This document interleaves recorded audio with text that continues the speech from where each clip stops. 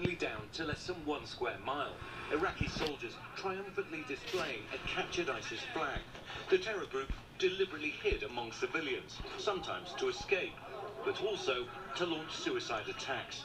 So men and young boys are forced to strip. Iraqi soldiers fearful anyone could be a bomber, as mothers flee the city with badly wounded kids.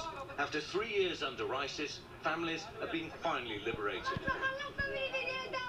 The boy shouted to us, "We're free from ISIS." For many, this was the first food, the first clean water they've had in months. But many are sick.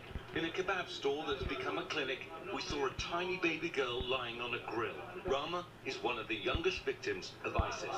You can just see, I mean, the little girl, poor little thing, she's dehydrated, she's malnourished.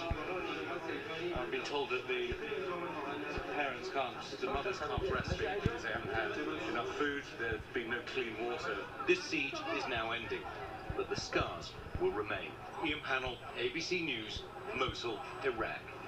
We thank Ian for that report, and there's still much more ahead on World News Tonight this Monday. The sightseeing balloon crashing into gator-infested waters.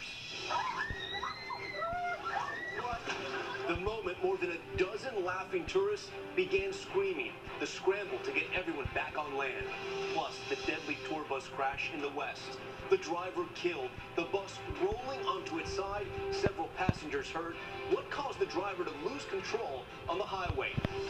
And your money tonight, stores offering huge July 4th shopping deals. Why the longer you wait, the more you may save.